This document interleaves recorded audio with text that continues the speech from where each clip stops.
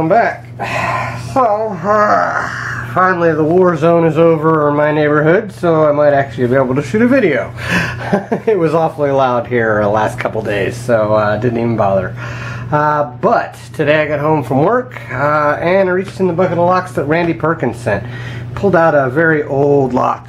These Welches are very old. Awesome locks. I had one with a nasty keyway that I sent Zombie Lock a long time ago. But they have really good tolerances from what I can remember. At least the one I did I think I picked a couple of them. This one has a pretty high-low there bidding. But as far as I know, it's a stock lock that Randy sent me, which is awesome because, well, maybe I'll just turn it into a challenge lock. But I gotta pick it first, so I'm gonna put it in the vise and hopefully we'll see if we can get into it. This one has a pretty standard keyway, more of a, almost like a quick set keyway. I think the one I had that I'd sent earlier to Zombie had one nasty keyway. So I'm gonna grab my gem, I think, and see if I should be able to get it in there. Ooh, it's even kind of tight in there. There's a little bit of warding in there that I'm not seeing, but I'm feeling coming off of. It's got a little bit more of a curve than I thought.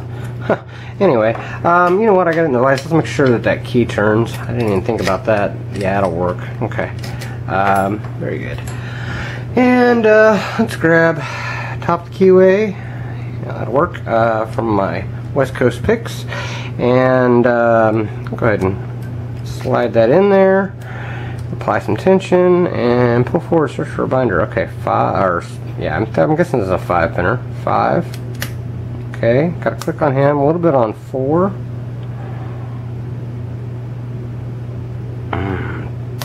3. I think that may have been an overset. No, 2. Give me a little rotation. 1, and it's open. Okay. I think it's open. I don't think I got a false set. I'm gonna find out here. Yeah, it's open. Okay, very good. Yep, it is picked.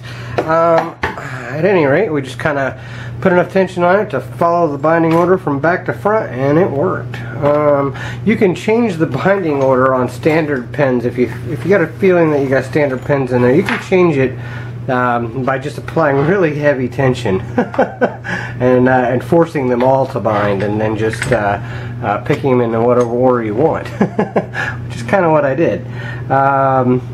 So. Let's see here. Gotta fill our straight blade. Let's get that off of there, hopefully. That one's not gonna work. I need a different screwdriver.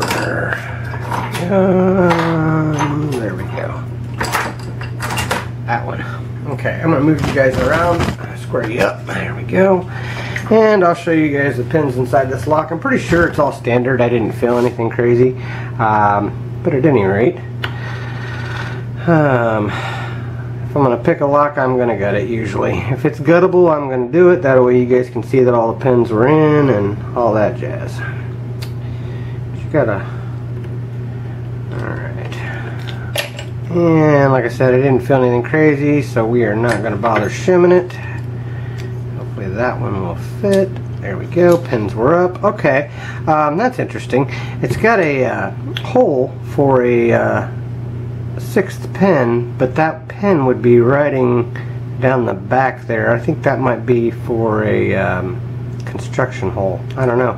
And oddly enough, this looks like it may have been a challenge lock at one point. I'm seeing some craziness in here. That's very interesting. Wow. I don't know if you guys can make that out, but that is a T-pin in a T-pin key pin there, and another reduced diameter in 2. Wow, if this is a, yeah, because that's a tapered pin in 1.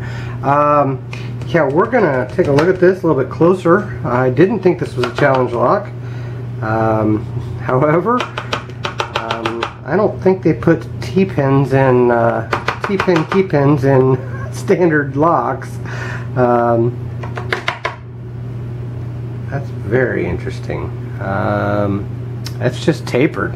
It's just a very tapered pen. That's really weird. In fact, yeah, that's a standard. That's a standard. That one's tapered on top, and that one's tapered on top.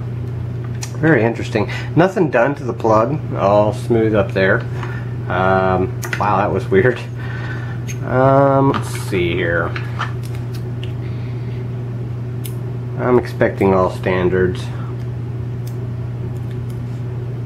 Obviously I didn't feel anything, so didn't give me a false set or anything. It's very dirty inside though. Very old. Well, there it came. Looks like it's a balanced pen stack too, which is really cool. You gotta like that. Yeah.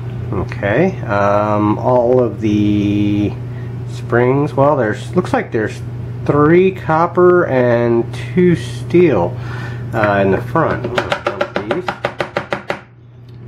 Yeah, there's the 3 copper out the back.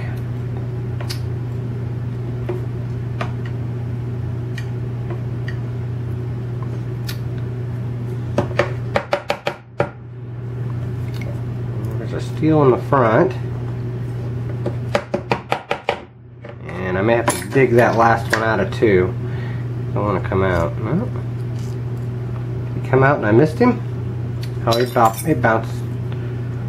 Yeah, he bounced up here. Maybe that.